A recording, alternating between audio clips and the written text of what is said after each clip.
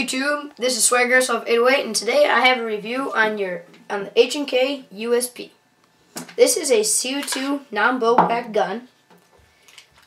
It shoots around 320 to 370, and it's probably your next step from either a high-end Springer, if there's such a thing, and a low-end CO2. Alright, now this gun is mostly polymer, polymer slide, polymer lower receiver, and polymer trigger guard, and other assortments, polymer sights with your white dot things on those.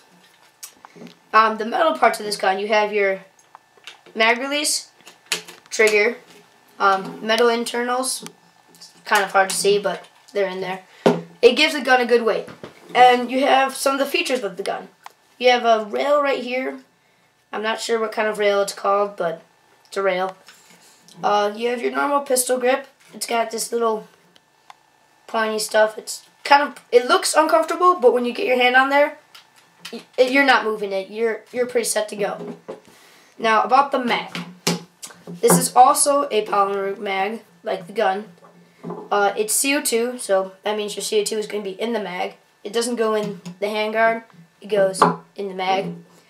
So I'll show you how to put it in. I'm not actually going to be taking it out because it will lose all its CO2, even though it's already dying. But you would have your Allen wrench to unscrew this little thing that holds it in. That's what it's called, but yeah.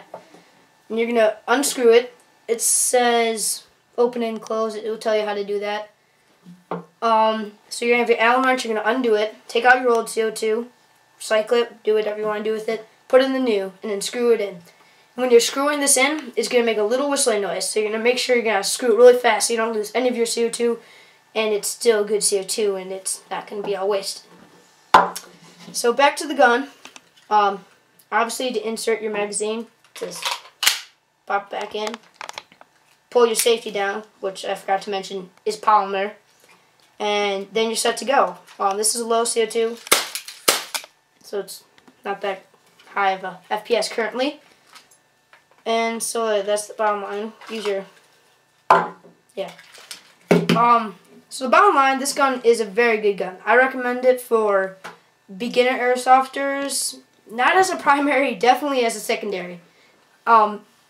Even intermediate players, you can use this as a secondary. I mean, I do, but I mean, I'm not that high-end of an airsofter.